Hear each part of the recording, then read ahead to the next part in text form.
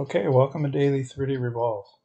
Today I'm going to be doing a Fusion 360 tutorial in millimeters, and I'm going to be showing you guys how to import a JPEG photo, and I'm also going to show you guys how you can calibrate the photo so it's actual size.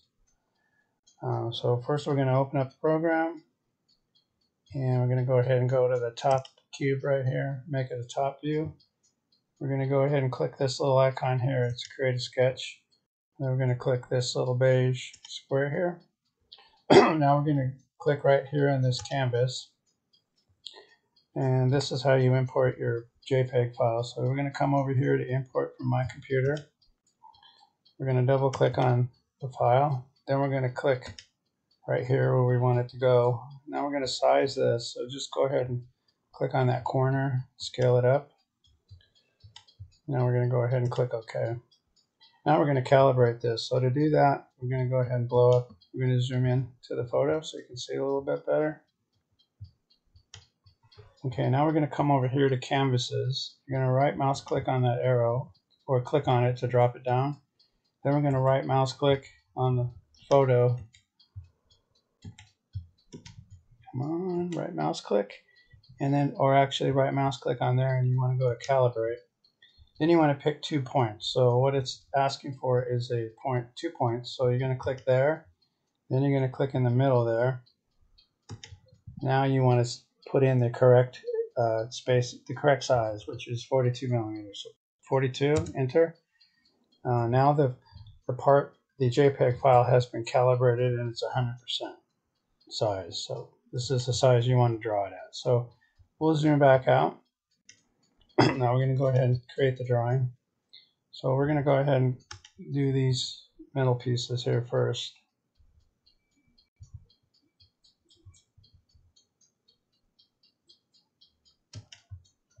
I'm going to drag that out. It's supposed to be 32, I believe.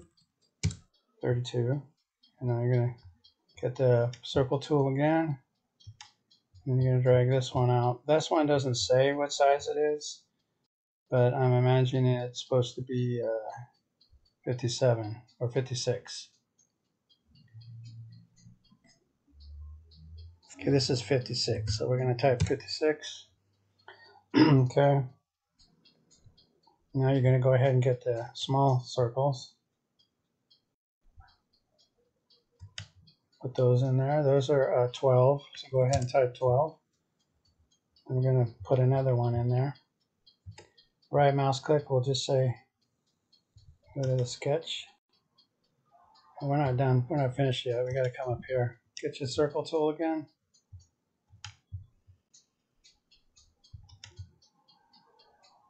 Go ahead and type in 12. Now we want to do the dimensions.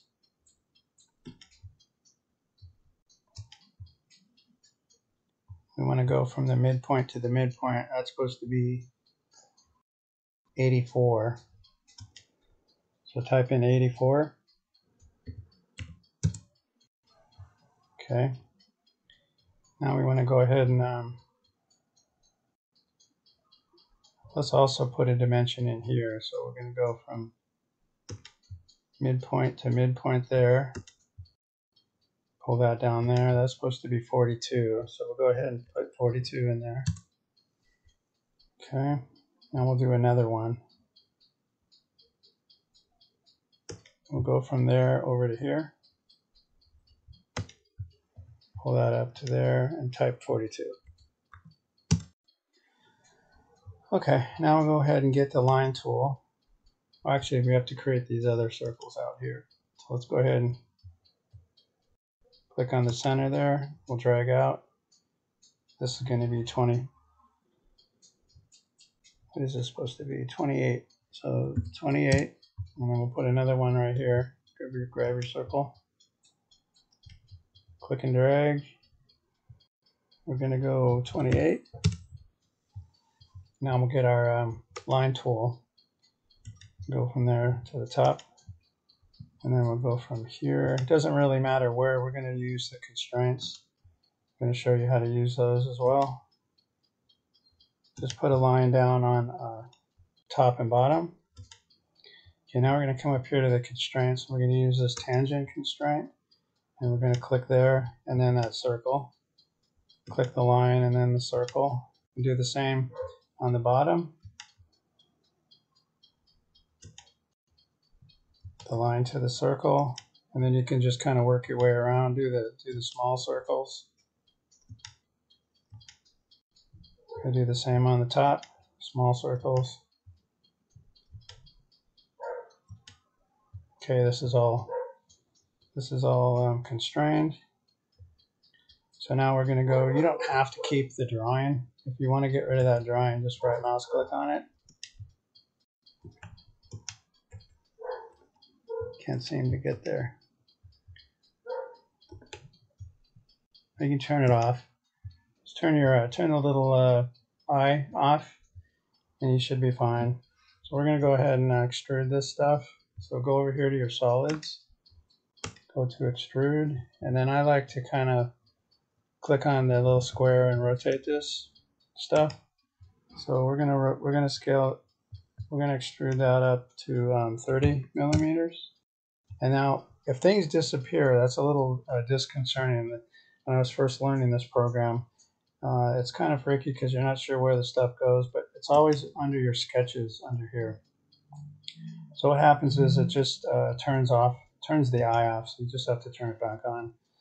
So we're going to go ahead and get these parts here. So we're going to hold down the control key, get all these pieces, and then you're going to go over here to your extrude, and then you're going to drag this up. So you click that arrow there. Let's drag that up. Let's go 10 millimeters. That's fine. And then you want to finish, you just come over here and click OK. Now we'll do the same on these. Go ahead and hold down control. Get your extrude. Now we want to grab that. Extrude that up a little bit.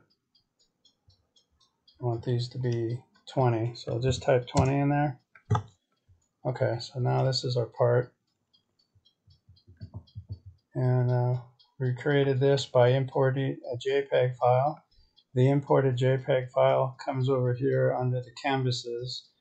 We right mouse click on that photo and we went to Calibrate, and then we calibrated the size of the JPEG files to be 100%. So now this part is the same size that it would be if we were manufacturing in this part. So there's no guessing, you don't have to do any math work, you just calibrate. That's a pretty handy feature. Now we're going to go add a little bit of details to this part, and then we'll be finished with the part. So go ahead and click on the fillets, and I'm going to go hold down the control key, and I want to get all these points here. Then I want to put a 2 millimeter fillet. Do the same on the inside. Go 2 there. Go ahead and spin this part. That looks pretty good. I don't think I'm going to add fillets to the side here. We could do 1 and see what it looks like. Let's go ahead and do maybe a 1 millimeter fillet. Yeah, we could add 1 millimeter fillet. That's okay. Let's go ahead and spin this.